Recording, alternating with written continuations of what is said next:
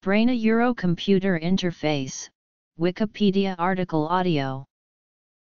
A brain-Euro-computer interface, sometimes called a neural control interface, mind-machine interface, direct neural interface, or brain-Euro-machine interface, is a direct communication pathway between an enhanced or wired brain and an external device. BCI differs from neuromodulation in that it allows for bidirectional information flow. BCIs are often directed at researching, mapping, assisting, augmenting, or repairing human cognitive or sensory motor functions. Research on BCIs began in the 1970s at the University of California, Los Angeles under a grant from the National Science Foundation, followed by a contract from DARPA. The papers published after this research also mark the first appearance of the expression brain-Euro-computer interface in scientific literature. History versus neuroprosthetics. The field of BCI research and development has since focused primarily on neuroprosthetics applications that aim at restoring damaged hearing, sight, and movement. Thanks to the remarkable cortical plasticity of the brain, signals from implanted prostheses can, after adaptation, be handled by the brain like natural sensor or effector channels. Following years of animal experimentation, the first neuroprosthetic devices implanted in humans appeared in the mid-1990s.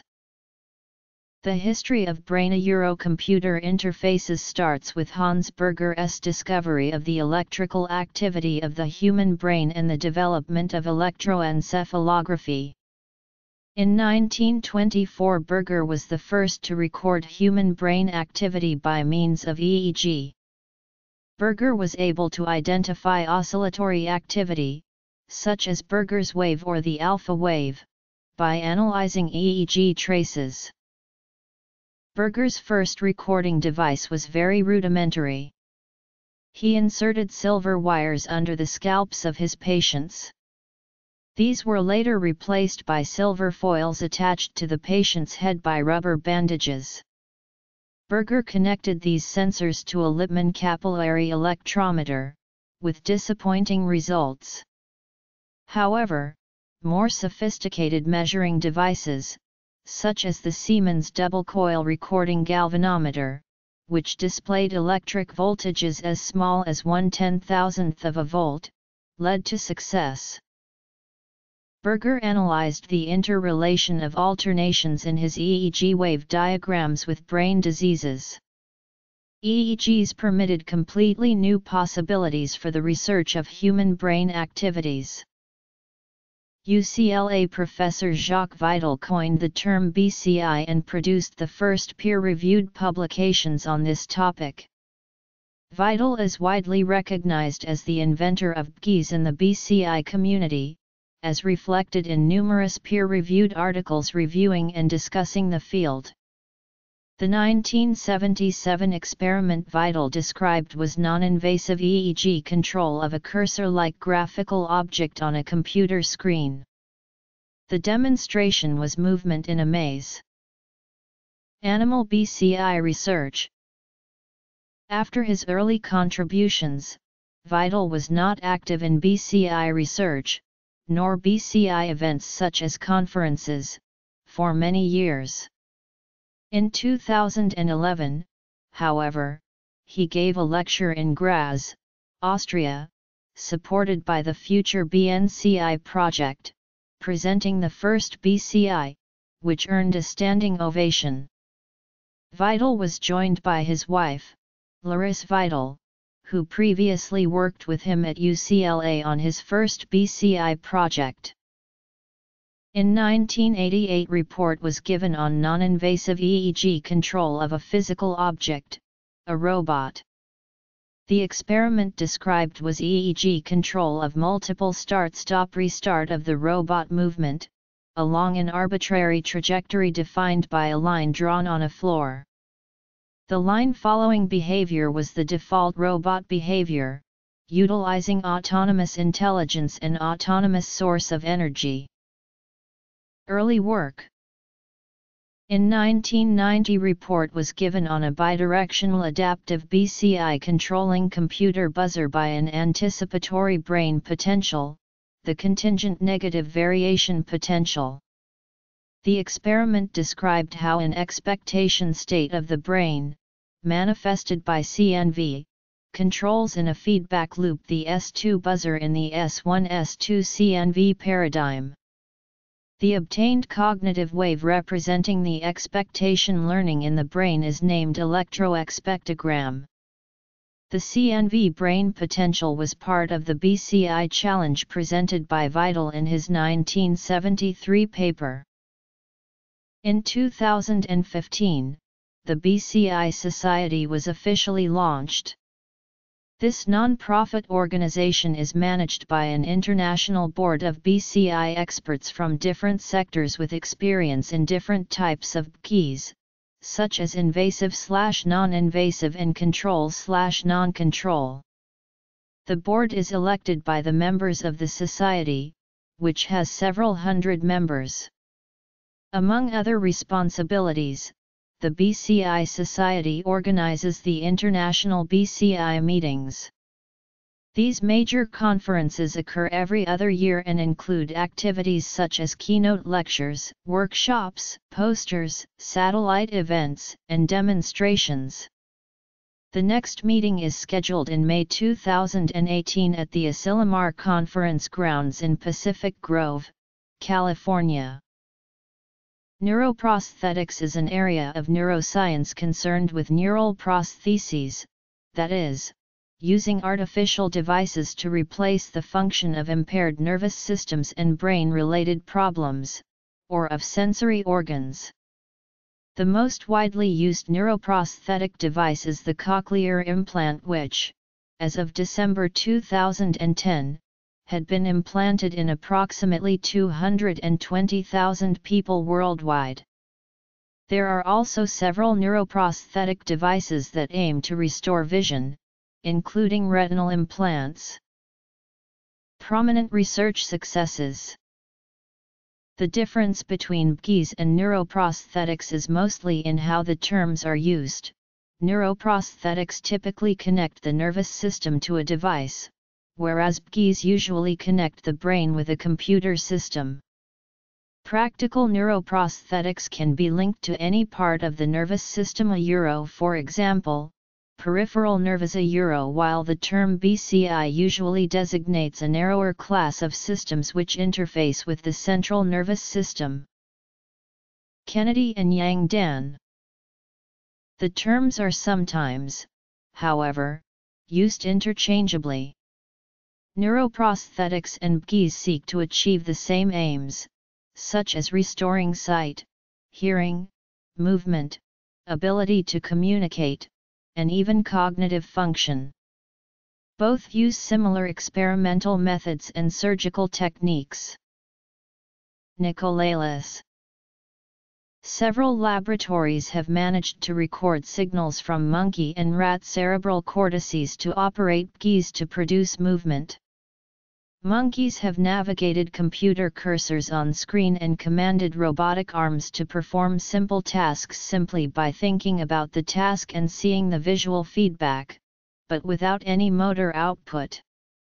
In May 2008, photographs that showed a monkey at the University of Pittsburgh Medical Center operating a robotic arm by thinking were published in a number of well-known science journals and magazines.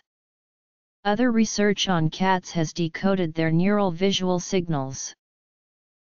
In 1969, the operant conditioning studies of Fetz and colleagues, at the Regional Primate Research Center and Department of Physiology and Biophysics, University of Washington School of Medicine in Seattle, showed for the first time that monkeys could learn to control the deflection of a biofeedback meter arm with neural activity. Similar work in the 1970s established that monkeys could quickly learn to voluntarily control the firing rates of individual and multiple neurons in the primary motor cortex if they were rewarded for generating appropriate patterns of neural activity. Donahue, Schwartz, and Anderson. Studies that developed algorithms to reconstruct movements from motor cortex neurons, which control movement, date back to the 1970s. In the 1980s, Apostolos Georgopoulos at Johns Hopkins University found a mathematical relationship between the electrical responses of single motor cortex neurons in rhesus macaque monkeys and the direction in which they moved their arms. He also found that dispersed groups of neurons, in different areas of the monkeys' brains, collectively controlled motor commands, but was able to record the firings of neurons in only one area at a time, because of the technical limitations imposed by his equipment. There has been rapid development in BGIS since the mid-1990s. Several groups have been able to capture complex brain motor cortex signals by recording from neural ensembles and using these to control external devices. Philip Kennedy and colleagues built the first intracortical brain-Euro-computer interface by implanting neurotrophic cone electrodes into monkeys. In 1999, researchers led by Yang Dan at the University of California, Berkeley decoded neuronal firings to reproduce images seen by cats. The team used an array of electrodes embedded in the thalamus of sharp-eyed cats. Researchers targeted 177 brain cells in the thalamus lateral geniculate nucleus area, which decodes signals from the retina. The cats were shown 8 short movies, and their neuron firings were recorded. Using mathematical filters, the researchers decoded the signals to generate movies of what the cats saw and were able to reconstruct recognizable scenes and moving objects. Similar results in humans have since been achieved by researchers in Japan. Miguel Nicolelis, a professor at Duke University, in Durham, North Carolina, has been a prominent proponent of using multiple electrodes spread over a greater area of the brain to obtain neuronal signals to drive a BCI. Other research. After conducting initial studies in rats during the 1990s, Nicolelis and his colleagues developed BGIS that decoded brain activity in owl monkeys and used the devices to reproduce monkey movements in robotic arms. Monkeys have advanced reaching and grasping abilities and good hand manipulation skills, making them ideal test subjects for this kind of work. The BCI Award. By 2000 the group succeeded in building a BCI that reproduced owl monkey movements while the monkey operated a joystick or reached for food. The BCI operated in real time and could also control a separate robot remotely over Internet Protocol. But the monkeys could not see the arm moving and did not receive any feedback, a so-called open-loop BCI. 2010, Kuntai Guan, Kai Keng Ang, Karen Sui Jiok Chua and Beng Tiang. Later experiments by Nicolelis using rhesus monkeys succeeded in closing the feedback loop and reproduced monkey reaching and grasping movements in a robot arm. With their deeply cleft and furrowed brains, rhesus monkeys are considered to be better models for human neurophysiology than owl monkeys. The monkeys were trained to reach and grasp objects on a computer screen by manipulating a joystick while corresponding movements by a robot arm were hidden. The monkeys were later shown the robot directly and learned to control it by viewing its movements. The BCI used velocity predictions to control reaching movements and simultaneously predicted hand gripping force. In 2011 O'Doherty and colleagues showed a BCI with sensory feedback with rhesus monkeys. The monkey was brain controlling the position of an avatar arm while receiving sensory feedback through direct intracortical stimulation in the arm representation area of the sensory cortex. Other laboratories which have developed keys and algorithms that decode neuron signals include those run by John Donoghue at Brown University, Andrew Schwartz at the University of Pittsburgh and Richard Anderson at Caltech. These researchers have been able to produce working keys, even using recorded signals from far fewer neurons than did Nicolelis.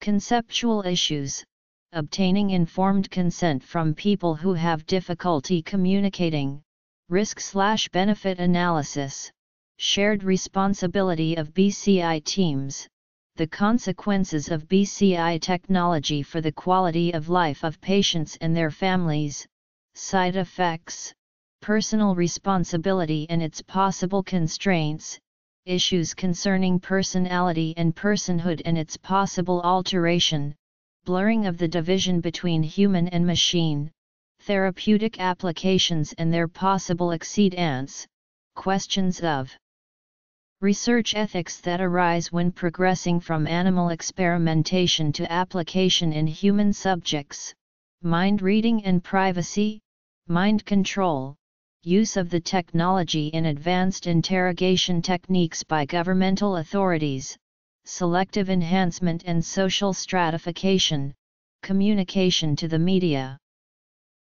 Donoghue's group reported training rhesus monkeys to use a BCI to track visual targets on a computer screen with or without assistance of a joystick. Schwartz's group created a BCI for three-dimensional tracking in virtual reality and also reproduced BCI control in a robotic arm. The same group also created headlines when they demonstrated that a monkey could feed itself pieces of fruit and marshmallows using a robotic arm controlled by the animal's own brain signals. Human BCI research. Invasive keys. Vision. Movement. Anderson's group used recordings of pre-movement activity from the posterior parietal cortex in their BCI, including signals created when experimental animals anticipated receiving a reward.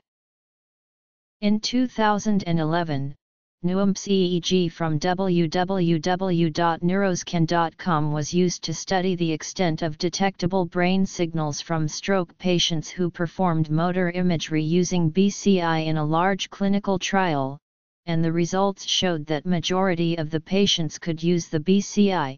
In March 2012, G.Tech introduced the Intendix Speller, the first commercially available BCI system for home use which can be used to control computer games and apps. It can detect different brain signals with an accuracy of 99%. Has hosted several workshop tours to demonstrate the Intendix system and other hardware and software to the public, such as a workshop tour of the U.S. West Coast during September 2012. In 2012, an Italian startup company, LiquidWeb SRL, released Brain Control, a first prototype of an AAC BCI-based, designed for patients in locked-in state. It was validated from 2012 and 2014 with the involvement of LIS and CLIS patients. In 2014, the company introduced the commercial version of the product, with the CE mark Class I as medical device. In addition to predicting kinematic and kinetic parameters of limb movements, keys that predict electromyographic or electrical activity of the muscles of primates are being developed. Such keys could be used to restore mobility in paralyzed limbs by electrically stimulating muscles. Miguel Nicolelis and colleagues demonstrated that the activity of large neural ensembles can predict arm position. This work made possible creation of keys that read arm movement intentions and translate them into movements of artificial actuators. Carmena and colleagues programmed the neural coding in a BCI that allowed a monkey to control reaching and grasping movements by a robotic arm.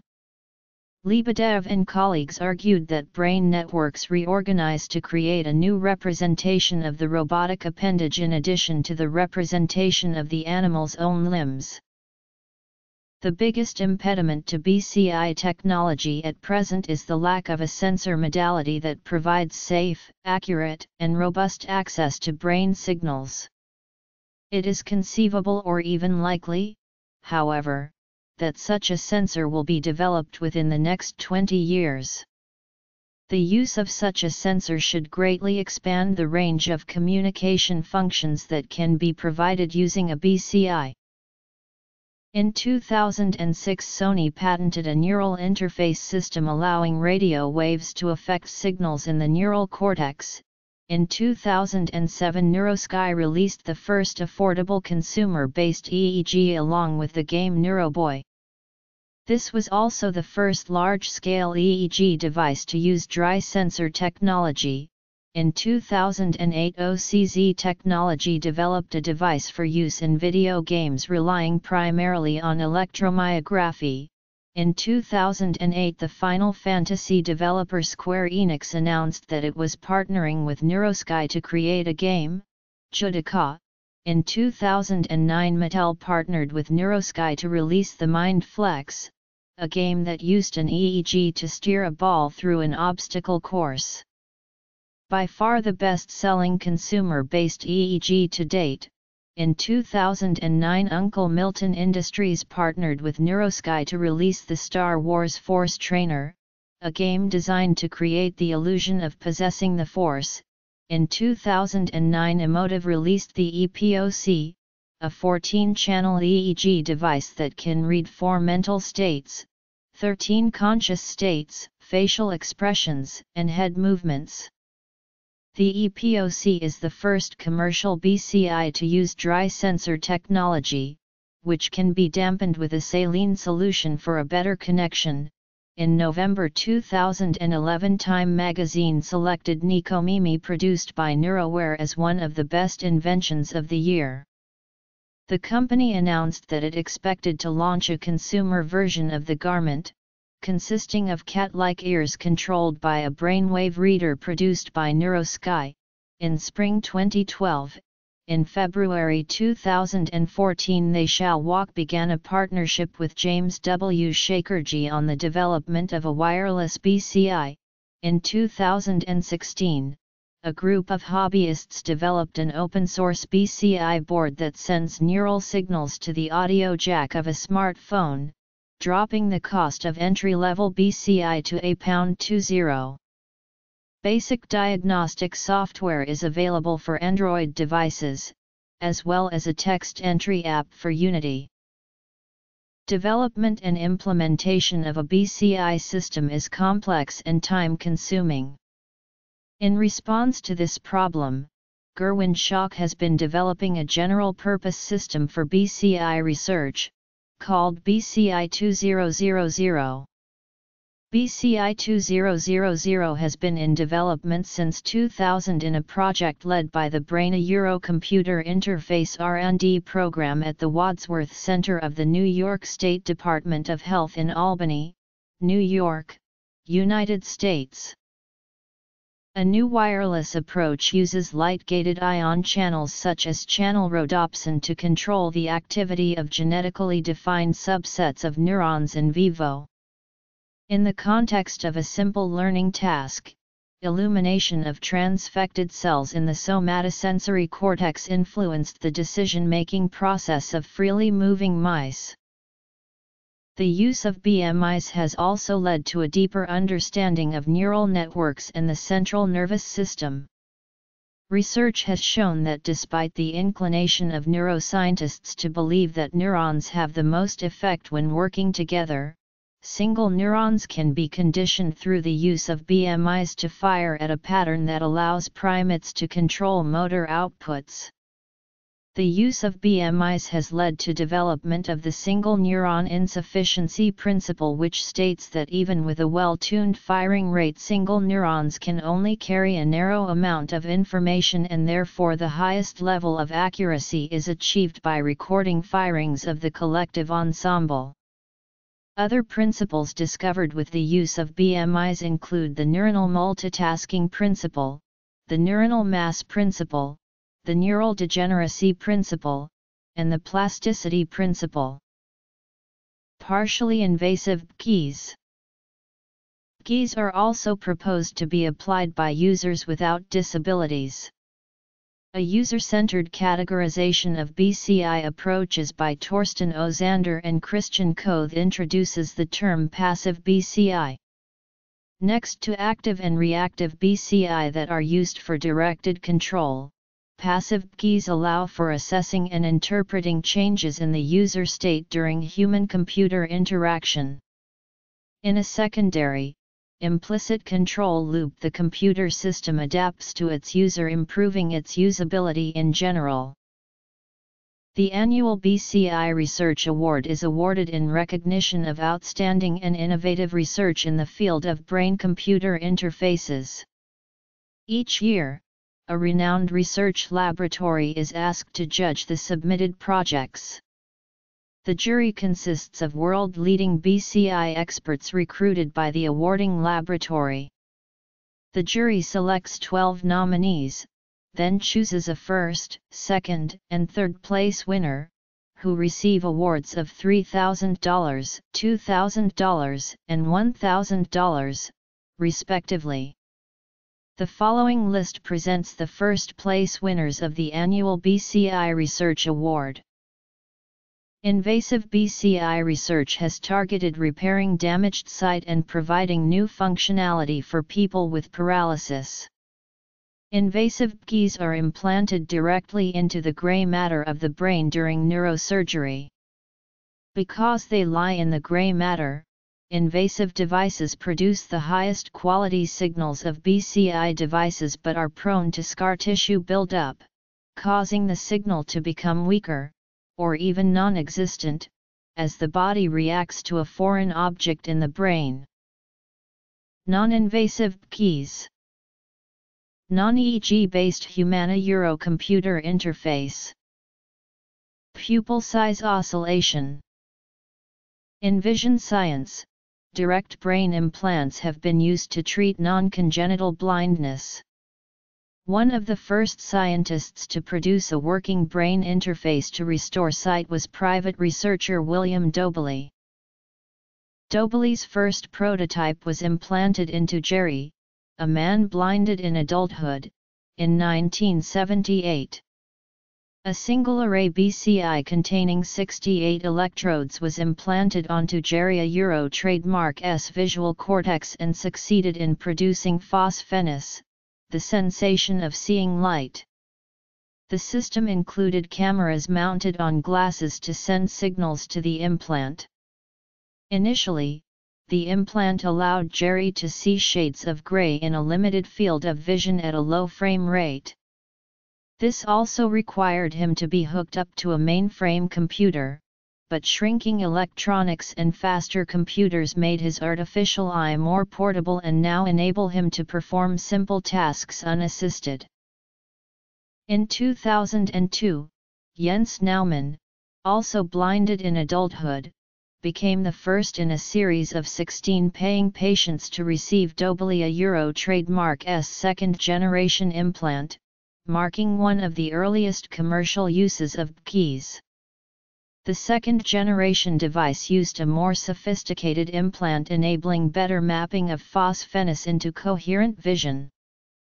Phosphenis are spread out across the visual field in what researchers call the starry night effect. Immediately after his implant, Jens was able to use his imperfectly restored vision to drive an automobile slowly around the parking area of the research institute. Unfortunately, Dobley died in 2004 before his processes and developments were documented. Subsequently, When Mr. Naumann and the other patients in the program began having problems with their vision, there was no relief and they eventually lost their sight again.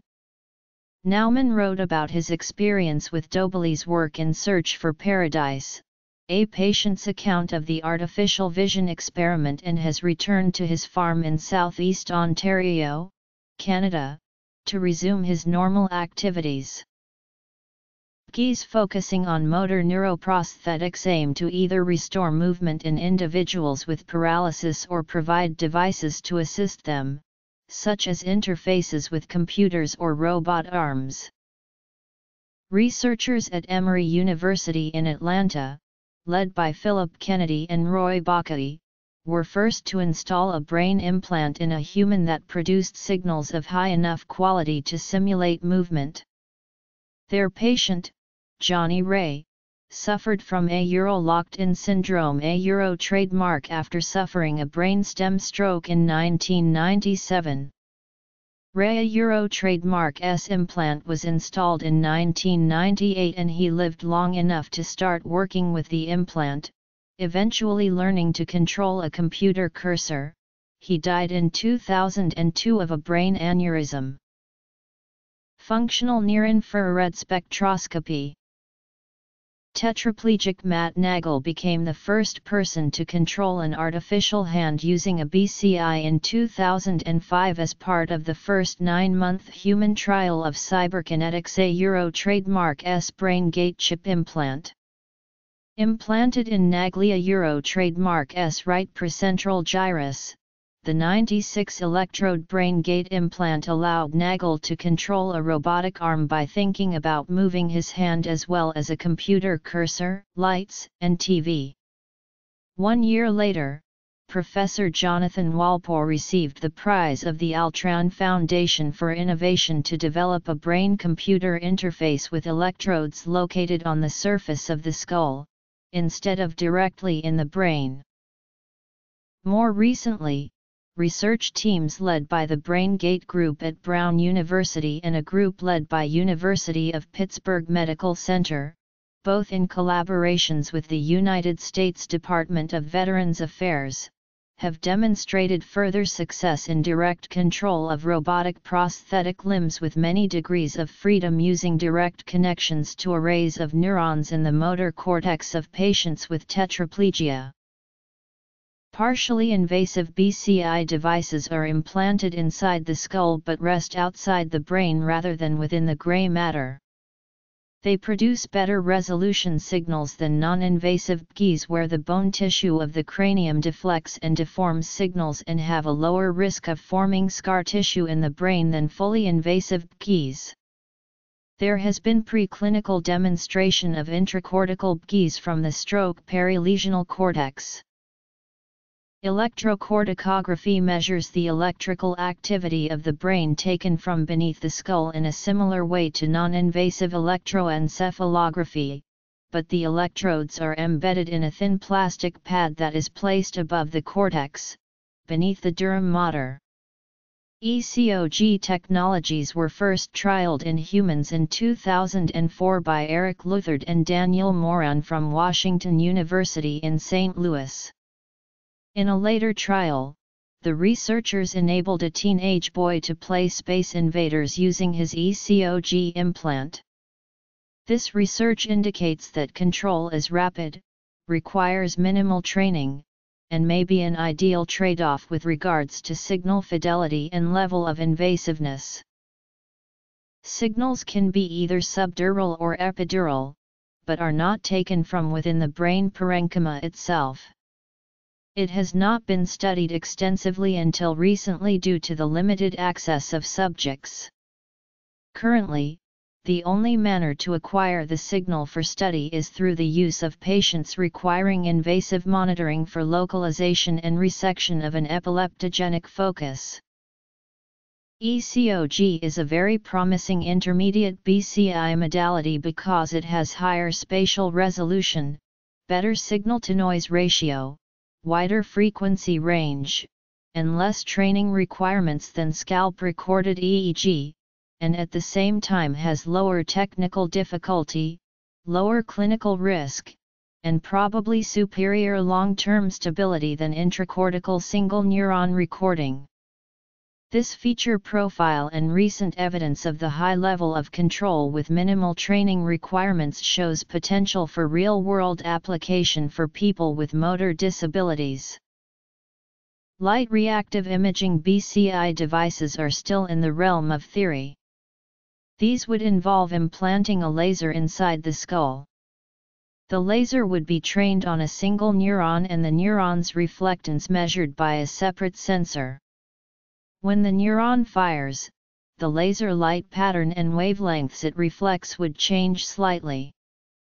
This would allow researchers to monitor single neurons but require less contact with tissue and reduce the risk of scar tissue buildup.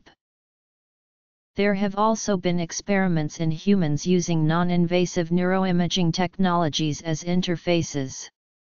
The substantial majority of published BCI work involves non-invasive EEG-based keys. Non-invasive EEG-based technologies and interfaces have been used for a much broader variety of applications. Although EEG-based interfaces are easy to wear and do not require surgery, they have relatively poor spatial resolution and cannot effectively use higher frequency signals because the skull dampens signals, dispersing and blurring the electromagnetic waves created by the neurons. EEG-based interfaces also require some time and effort prior to each usage session, whereas non-EEG-based ones, as well as invasive ones, require no prior usage training. Overall, the best BCI for each user depends on numerous factors. In a recent 2016 article, an entirely new communication device and non-EEG-based human-computer interface was developed, requiring no visual fixation or ability to move eyes at all, that is based on covered interest in chosen letter on a virtual keyboard with letters each having its own circle that is micro-oscillating in brightness in different time transitions, where the letter selection is based on best fit between, on one hand, unintentional pupil size oscillation pattern, and, on the other hand, the circle in background's brightness oscillation pattern. Accuracy is additionally improved by users mental rehearsing the words bright and dark in synchrony with the brightness transitions of the circle/letter. Electroencephalography-based brain-computer interfaces. Overview.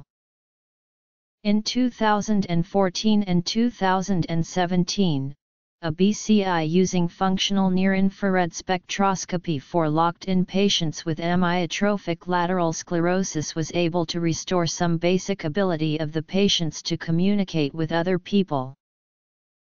Electroencephalography is the most studied non-invasive interface, mainly due to its fine temporal resolution, ease of use, portability, and low setup cost. The technology is somewhat susceptible to noise, however. Dry active electrode arrays. In the early days of BCI research, another substantial barrier to using EEG as a brain-computer interface was the extensive training required before users can work the technology.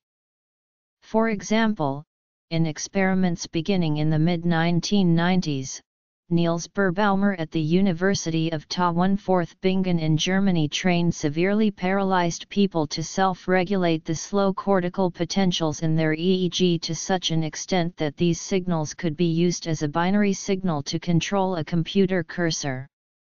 The experiment saw 10 patients trained to move a computer cursor by controlling their brain waves. The process was slow, requiring more than an hour for patients to write 100 characters with the cursor, while training often took many months. However, the slow cortical potential approach to BCIs has not been used in several years, since other approaches require little or no training, are faster and more accurate, and work for a greater proportion of users. Prosthesis and environment control. DIY and open source BCI. MEG and MRI. BCI control strategies in neurogaming. Motor imagery. Bio/neurofeedback for passive BCI designs. Visual evoked potential. Synthetic telepathy/silent communication. Cell culture keys. Ethical considerations. Clinical and research-grade BCI-based interfaces. Low-cost BCI-based interfaces. Future directions. Disorders of consciousness. Another research parameter is the type of oscillatory activity that is measured. Berbaumer's later research with Jonathan Walpaugh at New York State University has focused on developing technology that would allow users to choose the brain signals they found easiest to operate a BCI, including mu and beta rhythms. A further parameter is the method of feedback used, and this is shown in studies of P300 signals. Patterns of P300 waves are generated involuntarily when people see something they recognize and may allow keys to decode categories of thoughts without training patients first. By contrast, the biofeedback methods described above require learning to control brainwaves so the resulting brain activity can be detected. While an EEG-based brain-computer interface has been pursued extensively by a number of research labs, recent advancements made by Bin He and his team at the University of Minnesota suggest the potential of an EEG-based brain-computer interface to accomplish tasks close to invasive brain-computer interface. Using advanced functional neuroimaging including bold functional MRI and EEG source imaging, Bin He and co-workers identified the CO variation and CO localization of electrophysiological and hemodynamic signals induced by motor imagination. Refined by a neuroimaging approach and by a training protocol, Bin He and co-workers demonstrated the ability of a non-invasive EEG-based brain-computer interface to control the flight of a virtual helicopter in three-dimensional space, based upon motor imagination. In June 2013 it was announced that Bin He had developed the technique to enable a remote control helicopter to be guided through an obstacle course. In addition to a brain-computer interface based on brain waves, as recorded from scalp EEG electrodes, Bin He and co-workers explored a virtual EEG signal-based brain-computer interface by first solving the EEG inverse problem and then used the resulting virtual EEG for brain-computer interface tasks. Well-controlled studies suggested the merits of such a source analysis-based brain-computer interface. A 2014 study found that severely motor-impaired patients could communicate faster and more reliably with non-invasive EEG BCI, than with any muscle-based communication channel. In the early 1990s Bobak-Taheri, at University of California, Davis demonstrated the first single and also multi-channel dry active electrode arrays using micromachining. The single-channel dry EEG electrode construction and results were published in 1994. The arrayed electrode was also demonstrated to perform well compared to silver/silver chloride electrodes. The device consisted of 4 sites of sensors with integrated electronics to reduce noise by impedance matching.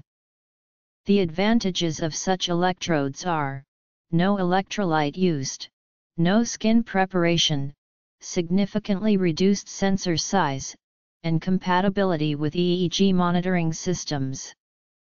The active electrode array is an integrated system made of an array of capacitive sensors with local integrated circuitry housed in a package with batteries to power the circuitry.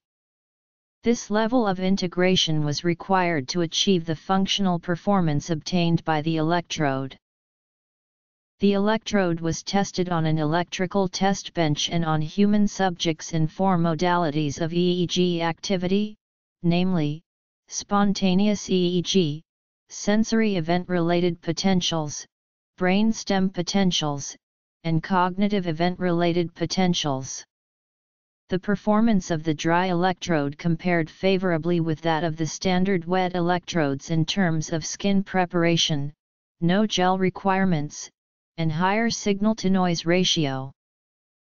In 1999, researchers at Case Western Reserve University, in Cleveland, Ohio, led by Hunter Peckham, used 64-electrode EEG skullcap to return limited hand movements to quadriplegic Jim Jodek.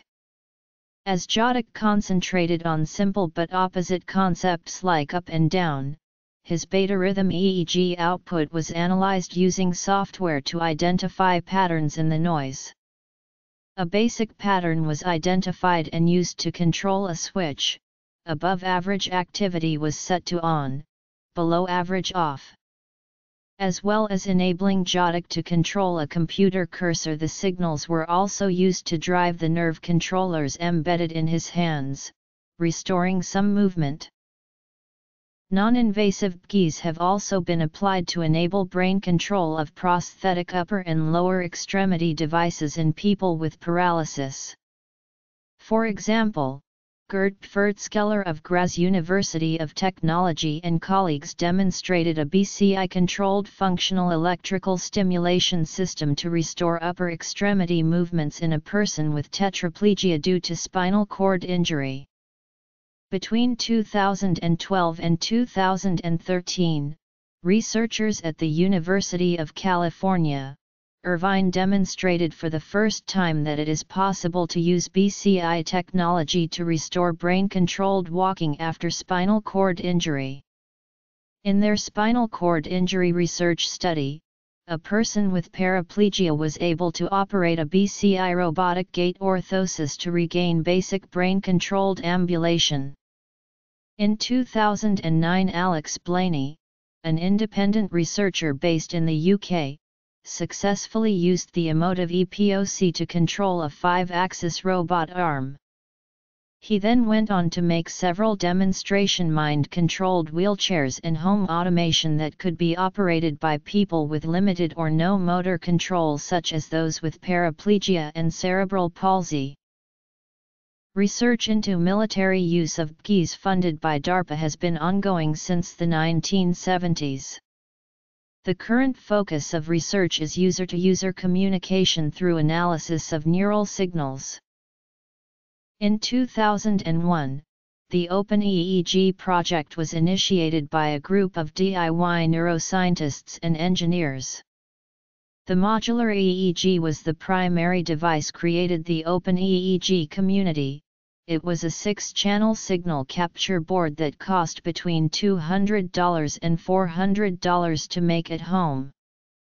The Open EEG project marked a significant moment in the emergence of DIY brain-computer interfacing. In 2010, the Frontier Nerds of NYU's IDP program published a thorough tutorial titled How to Hack Toy EEGs. The tutorial, which stirred the minds of many budding DIY BCI enthusiasts, demonstrated how to create a single-channel at-home EEG with an Arduino and a Mattel MindFlex at a very reasonable price. This tutorial amplified the DIY BCI movement. In 2013, OpenBCI emerged from a DARPA solicitation and subsequent Kickstarter campaign. They created a high-quality, open-source 8-channel EEG acquisition board, known as the 32BIT board, that retailed for under $500. 2 years later, they created the first 3D printed EEG headset, known as the Ultra Cortex, as well as a 4-channel EEG acquisition board, known as the Ganglion board, that retailed for under $100. In 2015, Neurotex was created with the mission of building an international network for neurotechnology. Magnetoencephalography and functional magnetic resonance imaging have both been used successfully as non-invasive keys. In a widely reported experiment, fMRI allowed 2 users being scanned to play Pong in real time by altering their hemodynamic response or brain blood flow through biofeedback techniques. fMRI measurements of hemodynamic responses in real time have also been used to control robot arms with a 7-second delay between thought and movement. In 2008, research developed in the Advanced Telecommunications Research Computational Neuroscience Laboratories in Kyoto, Japan, allowed the scientists to reconstruct images directly from the brain and display them on a computer in black and white at a resolution of 10x10 pixels. The article announcing these achievements was the cover story of the journal Neuron of December 10, 2008. In 2011, researchers from UC Berkeley published a study reporting second-by-second reconstruction of videos watched by the study's subjects, from fMRI data. This was achieved by creating a statistical model relating visual patterns in videos shown to the subjects, to the brain activity caused by watching the videos.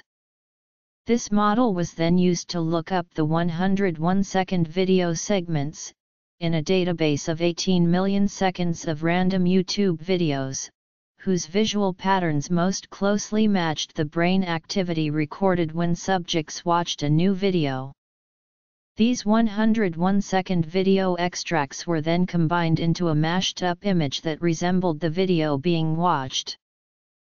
Motor imagery involves the imagination of the movement of various body parts, resulting in sensory-motor cortex activation, which modulates sensory-motor oscillations in the EEG. This can be detected by the BCI to infer a user's intent. Motor imagery typically requires a number of sessions of training before acceptable control of the BCI is acquired. These training sessions may take a number of hours over several days before users can consistently employ the technique with acceptable levels of precision.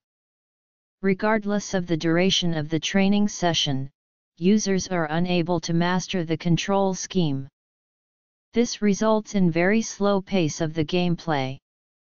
Advanced machine learning methods were recently developed to compute a subject-specific model for detecting the performance of motor imagery. The top-performing algorithm from BCI competition for dataset 2 for motor imagery is the Filter Bank Common Spatial Pattern, developed by Ang et al. From A***, Singapore. Biofeedback is used to monitor a subject's mental relaxation. In some cases, biofeedback does not monitor electroencephalography, but instead bodily parameters such as electromyography, galvanic skin resistance, and heart rate variability.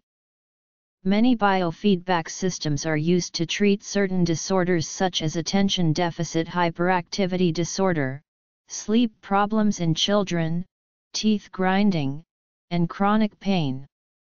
EEG biofeedback systems typically monitor 4 different bands and challenge the subject to control them. Passive BCI involves using BCI to enrich humana-euro-machine interaction with implicit information on the actual user's state, for example, simulations to detect when users intend to push brakes during an emergency car stopping procedure. Game developers using passive keys need to acknowledge that through repetition of game levels the user's cognitive state will change or adapt. Within the first play of a level, the user will react to things differently from during the second play. For example, the user will be less surprised at an event in the game if he/she is expecting it. A VEP is an electrical potential recorded after a subject is presented with a type of visual stimuli. There are several types of VEPs. Steady-state visually evoked potentials use potentials generated by exciting the retina, using visual stimuli modulated at certain frequencies. CVEP stimuli are often formed from alternating checkerboard patterns and at times simply use flashing images. The frequency of the phase reversal of the stimulus used can be clearly distinguished in the spectrum of an EEG. This makes detection of CVEP stimuli relatively easy. CVEP has proved to be successful within many BCI systems. This is due to several factors. The signal elicited is measurable in as large a population as the transient VEP and blink movement, and electrocardiographic artifacts do not affect the frequencies monitored. In addition, the CVEP signal is exceptionally robust. The topographic organization of the primary visual cortex is such that a broader area obtains afferents from the central or foveal region of the visual field. CVEP does have several problems, however. As SSVEPs use flashing stimuli to infer a user's intent, the user must gaze at one of the flashing or iterating symbols in order to interact with the system. It is, therefore, likely that the symbols could become irritating and uncomfortable to use during longer play sessions, which can often last more than an hour, which may not be an ideal gameplay. Another type of VEP used with applications is the P300 potential. The P300 event-related potential is a positive peak in the EEG that occurs at roughly 300 milliseconds after the appearance of a target stimulus or oddball stimuli. The P300 amplitude decreases as the target stimuli and the ignored stimuli grow more similar. The P300 is thought to be related to a higher level attention process or an orienting response. Using P300 as a control scheme has the advantage of the participant only having to attend limited training sessions. The first application to use the P300 model was the P300 matrix. Within this system, a subject would choose a letter from a grid of 6 by 6 letters and numbers. The rows and columns of the grid flashed sequentially, and every time the selected choice letter was illuminated, the user's P300 was elicited. However, the communication process, at approximately 17 characters per minute, was quite slow. The P300 is a BCI that offers a discrete selection rather than a continuous control mechanism. The advantage of P300 use within games is that the player does not have to teach himself/herself how to use a completely new control system, and so only has to undertake short training instances, to learn the gameplay mechanics and basic use of the BCI paradigm. In a $6.3 million Army initiative to invent devices for telepathic communication, Gerwin Schock, underwritten in a $2.2 million grant, found the use of ECOG signals can discriminate the vowels and consonants embedded in spoken and imagined words, shedding light on the distinct mechanisms associated with production of vowels and consonants, and could provide the basis for brain-based communication using imagined speech. In 2002, Kevin Warwick had an array of 100 electrodes fired into his nervous system in order to link his nervous system into the Internet to investigate enhancement possibilities. With this in place, Warwick successfully carried out a series of experiments. With electrodes also implanted into his wife's nervous system, they conducted the first direct electronic communication experiment between the nervous systems of two humans. Research into synthetic telepathy using subvocalization is taking place at the University of California, Irvine under lead scientist Mike Dzimura. The first such communication took place in the 1960s using EEG to create Morse code using brain alpha waves. Using EEG to communicate imagined speech is less accurate than the invasive method of placing an electrode between the skull and the brain.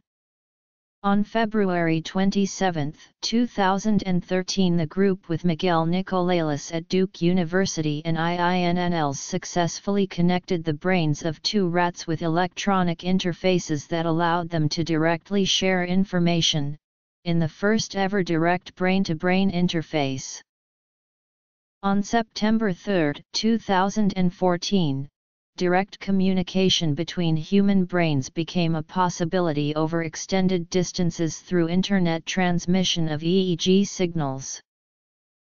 In March and May 2014, a study conducted by Dipartimento di Psicologia Generale a Università di Padova, Ivan Lab a Forenza, Liquid Web SRL Company and Dipartimento di Ingegneria e Architettura a Università di Trieste, showed confirmatory results analyzing the EEG activity of 2 human partners spatially separated approximately 190 km apart when one member of the pair receives the stimulation and the second one is connected only mentally with the first.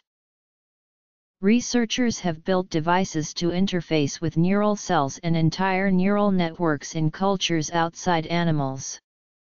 As well as furthering research on animal implantable devices, experiments on cultured neural tissue have focused on building problem-solving networks, constructing basic computers and manipulating robotic devices. Research into techniques for stimulating and recording from individual neurons grown on semiconductor chips is sometimes referred to as neuroelectronics or neurochips. Development of the first working neurochip was claimed by a Caltech team led by Jerome Pine and Michael Marr in 1997. The Caltech chip had room for 16 neurons. In 2003, a team led by Theodore Berger, at the University of Southern California, started work on a neurochip designed to function as an artificial or prosthetic hippocampus.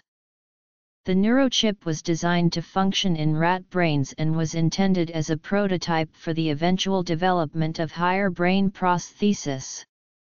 The hippocampus was chosen because it is thought to be the most ordered and structured part of the brain and is the most studied area. Its function is to encode experiences for storage as long-term memories elsewhere in the brain. In 2004, Thomas DeMars at the University of Florida used a culture of 25,000 neurons taken from a rat's brain to fly a F-22 fighter jet aircraft simulator. After collection, the cortical neurons were cultured in a petri dish and rapidly began to reconnect themselves to form a living neural network. The cells were arranged over a grid of 60 electrodes and used to control the pitch and yaw functions of the simulator. The study's focus was on understanding how the human brain performs and learns computational tasks at a cellular level. Important ethical, legal, and societal issues related to brain-computer interfacing are: in their current form, most PGIs are far removed from the ethical issues considered above. They are actually similar to corrective therapies in function. Clausen stated in 2009 that ERBs pose ethical challenges, but these are conceptually similar to those that bioethicists have addressed for other realms of therapy. Moreover, he suggests that bioethics is well prepared to deal with the issues that arise with BCI technologies. Hayes Lager and colleagues pointed out that expectations of BCI efficacy and value play a great role in ethical analysis and the way BCI scientists should approach media. Furthermore, standard protocols can be implemented to ensure ethically sound informed consent procedures with locked-in patients. The case of PGIs today has parallels in medicine, as will its evolution. Much as pharmaceutical science began as a balance for impairments and is now used to increase focus and reduce need for sleep, PGIs will likely transform gradually from therapies to enhancements. Researchers are well aware that sound ethical guidelines, appropriately moderated enthusiasm in media coverage and education about BCI systems will be of utmost importance for the societal acceptance of this technology. Thus, recently more effort is made inside the BCI community to create consensus on ethical guidelines for BCI research, development, and dissemination. Some companies have been producing high-end systems that have been widely used in established BCI labs for several years. These systems typically entail more channels than the low-cost systems below, with much higher signal quality and robustness in real-world settings. Some systems from new companies have been gaining attention for new BCI applications for new user groups, such as persons with stroke or coma. Recently, a number of companies have scaled back medical-grade EEG technology to create inexpensive keys. This technology has been built into toys and gaming devices. Some of these toys have been extremely commercially successful, like the NeuroSky and Mattel Mind Flex. A consortium consisting of 12 European partners has completed a roadmap to support the European Commission in their funding decisions for the new framework program Horizon 2020. The project, which was funded by the European Commission, started in November 2013 and ended in April 2015.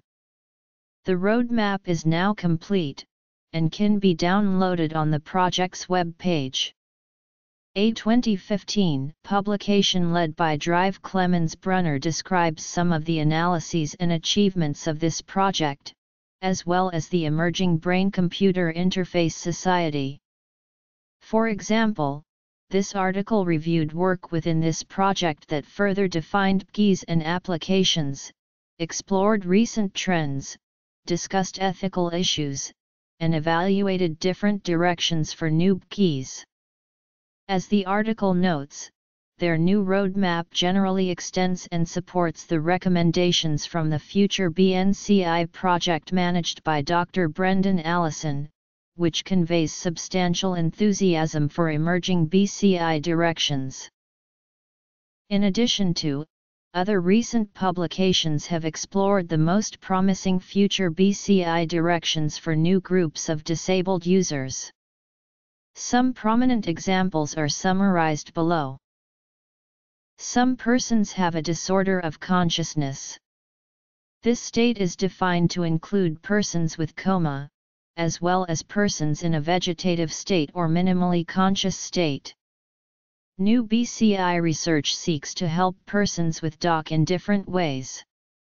A key initial goal is to identify patients who are able to perform basic cognitive tasks, which would of course lead to a change in their diagnosis.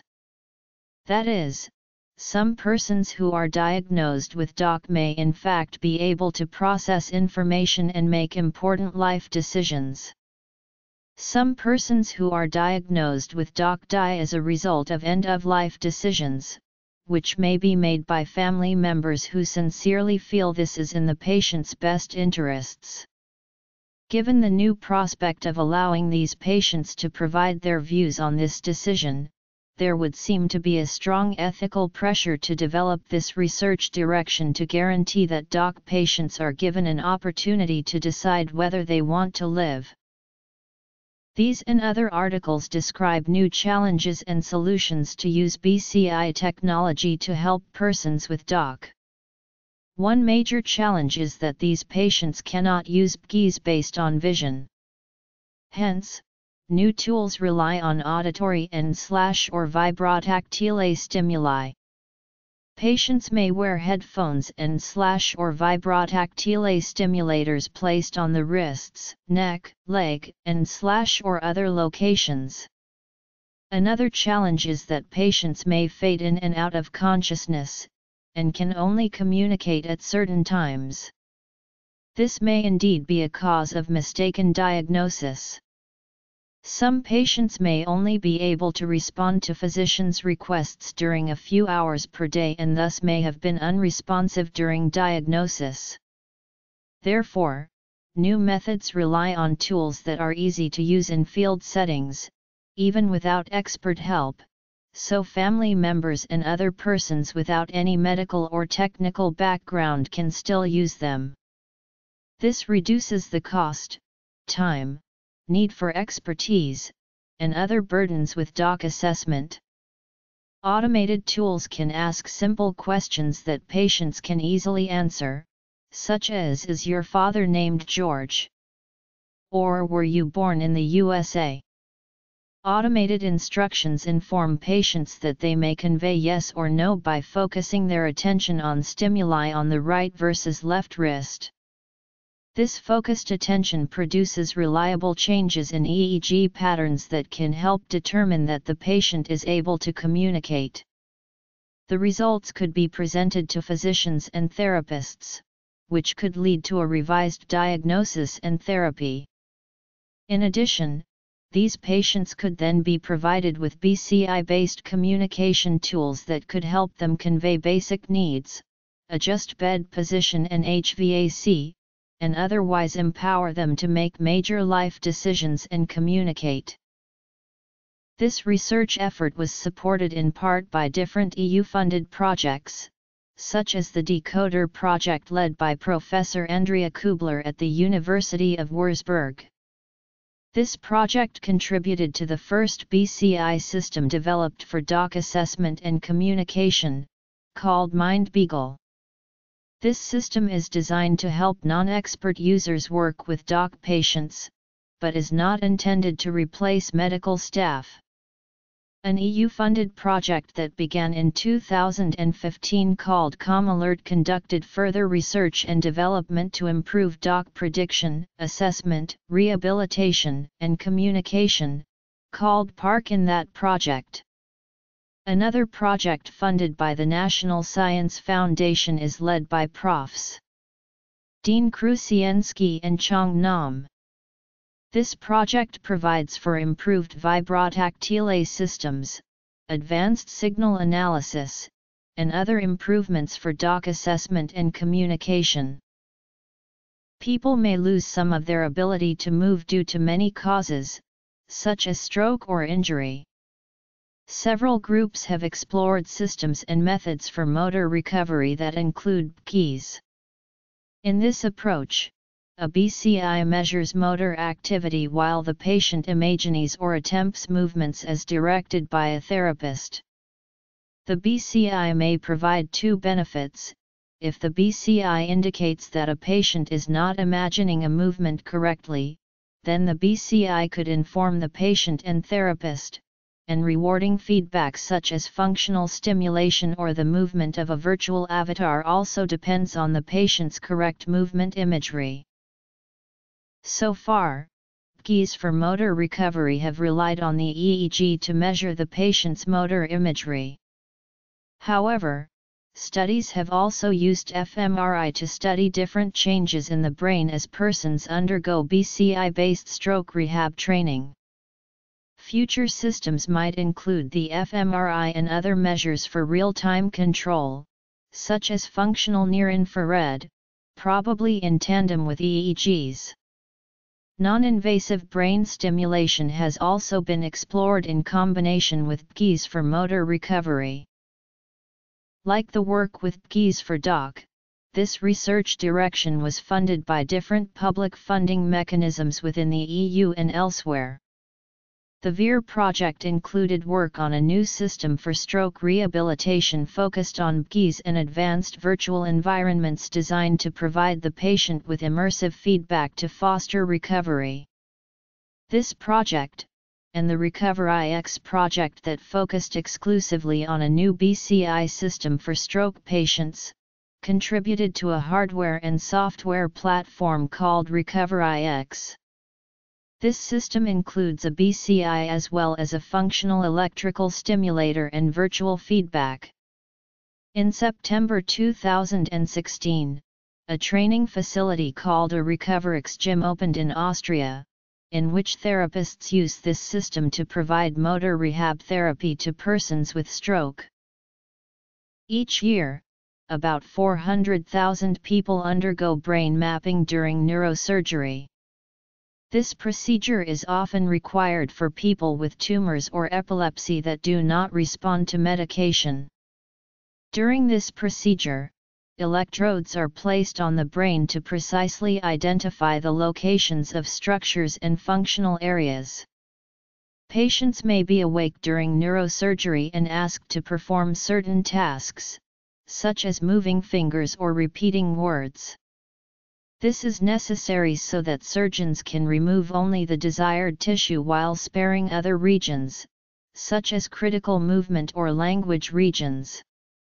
Removing too much brain tissue can cause permanent damage, while removing too little tissue can leave the underlying condition untreated and require additional neurosurgery. Thus, there is a strong need to improve both methods and systems to map the brain as effectively as possible. In several recent publications, BCI research experts and medical doctors have collaborated to explore new ways to use BCI technology to improve neurosurgical mapping. This work focuses largely on high gamma activity, which is difficult to detect with non-invasive means. Results have led to improved methods for identifying key areas for movement, language, and other functions. A recent article addressed advances in functional brain mapping and summarizes a workshop. Flexible electronics are polymers or other flexible materials pentacene, PDMS, perylene, polyimide that are printed with circuitry, the flexible nature of the organic background materials allowing the electronics created to bend, and the fabrication techniques utilized to create these devices resembles those used to create integrated circuits and microelectromechanical systems. Flexible electronics were first developed in the 1960s and 1970s, but research interest increased in the mid-2000s. Motor recovery. Functional brain mapping. Flexible devices.